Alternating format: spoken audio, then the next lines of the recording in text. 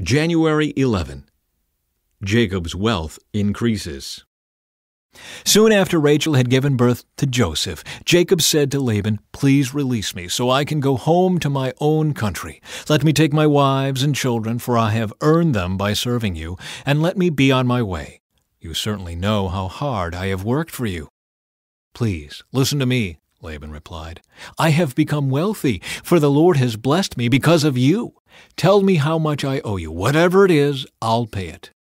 Jacob replied, "You know how hard I've worked for you, and how your flocks and herds have grown under my care. You had little indeed before I came, but your wealth has increased enormously. The Lord has blessed you through everything I've done. But now, what about me? When can I start providing for my own family?" "What wages do you want?" Laban asked again. Jacob replied, "Don't give me anything. Just do this one thing, and I'll continue to tend and watch over your flocks. Let me inspect your flocks today and remove all the sheep and goats that are speckled or spotted, along with all the black sheep. Give these to me as my wages. In the future, when you check on the animals you have given me as my wages, you'll see that I have been honest.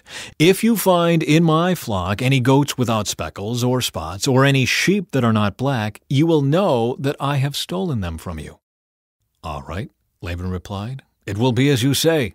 But that very day Laban went out and removed the male goats that were streaked and spotted, all the female goats that were speckled and spotted or had white patches, and all the black sheep. He placed them in the care of his own sons, who took them a 3 days' journey from where Jacob was. Meanwhile, Jacob stayed and cared for the rest of Laban's flock. Then Jacob took some fresh branches from poplar, almond, and plane trees and peeled off strips of bark, making white streaks on them. Then he placed these peeled branches in the watering troughs where the flocks came to drink, for that was where they mated. And when they mated in front of the white streaked branches, they gave birth to young that were streaked, speckled, and spotted.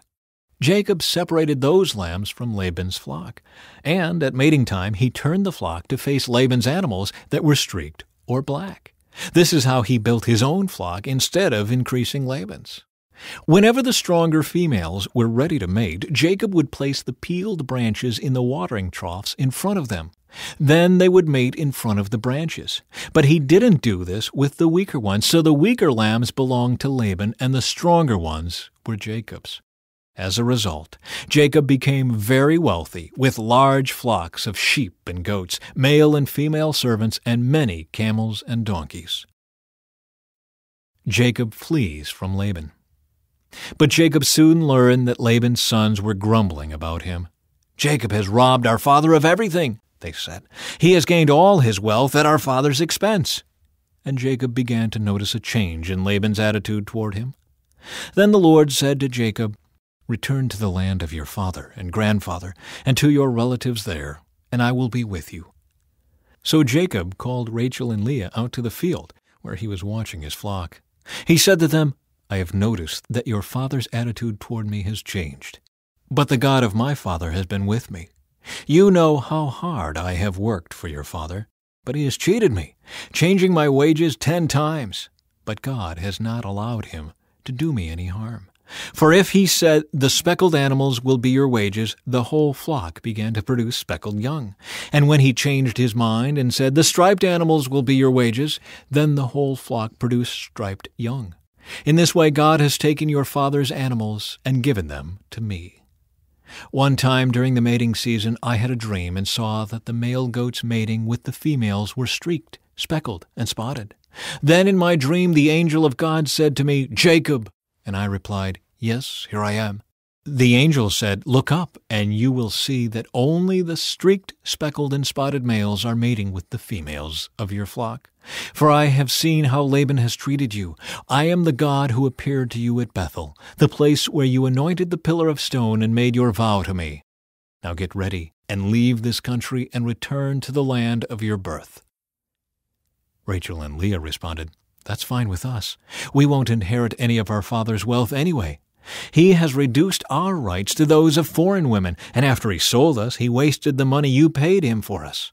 All the wealth God has given you from our father legally belongs to us and our children, so go ahead and do whatever God has told you." So Jacob put his wives and children on camels, and he drove all his livestock in front of him. He packed all the belongings he had acquired in Padan Aram and set out for the land of Canaan, where his father Isaac lived. At the time they left, Laban was some distance away, shearing his sheep. Rachel stole her father's household idols and took them with her. Jacob outwitted Laban the Aramean, for they set out secretly and never told Laban they were leaving. So Jacob took all his possessions with him and crossed the Euphrates River, heading for the hill country of Gilead. Laban pursues Jacob. 3 days later, Laban was told that Jacob had fled. So he gathered a group of his relatives and set out in hot pursuit. He caught up with Jacob 7 days later in the hill country of Gilead. But the previous night, God had appeared to Laban the Aramean in a dream and told him, "I'm warning you, leave Jacob alone." Laban caught up with Jacob as he was camped in the hill country of Gilead, and he set up his camp not far from Jacob's. "What do you mean by stealing away like this?" Laban demanded. "How dare you drag my daughters away like prisoners of war? Why did you slip away secretly? Why did you steal away? And why didn't you say you wanted to leave? I would have given you a farewell feast with singing and music, accompanied by tambourines and harps. Why didn't you let me kiss my daughters and grandchildren and tell them goodbye? You have acted very foolishly. I could destroy you, but the God of your father appeared to me last night and warned me, leave Jacob alone. I can understand your feeling that you must go and your intense longing for your father's home, but why have you stolen my gods?" "I rushed away because I was afraid," Jacob answered. "I thought you would take your daughters from me by force. But as for your gods, see if you can find them, and let the person who has taken them die. And if you find anything else that belongs to you, identify it before all these relatives of ours, and I will give it back." But Jacob did not know that Rachel had stolen the household idols. Laban went first into Jacob's tent to search there, then into Leah's, and then the tents of the 2 servant wives. But he found nothing. Finally, he went into Rachel's tent. But Rachel had taken the household idols and hidden them in her camel's saddle, and now she was sitting on them. When Laban had thoroughly searched her tent without finding them, she said to her father, "Please, sir, forgive me if I don't get up for you. I'm having my monthly period." So Laban continued his search, but he could not find the household idols. Then Jacob became very angry, and he challenged Laban. "What's my crime?" he demanded. "What have I done wrong to make you chase after me as though I were a criminal? You have rummaged through everything I own. Now show me what you found that belongs to you. Set it out here in front of us before our relatives for all to see. Let them judge between us.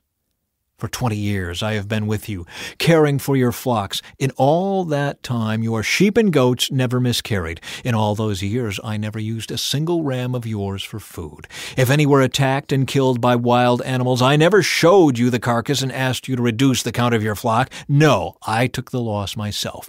You made me pay for every stolen animal, whether it was taken in broad daylight or in the dark of night. I worked for you through the scorching heat of the day and through cold and sleepless nights. Yes, for 20 years I slaved in your house. I worked for 14 years earning your 2 daughters, and then 6 more years for your flock. And you changed my wages 10 times. In fact, if the God of my father had not been on my side, the God of Abraham and the fearsome God of Isaac, you would have sent me away empty-handed.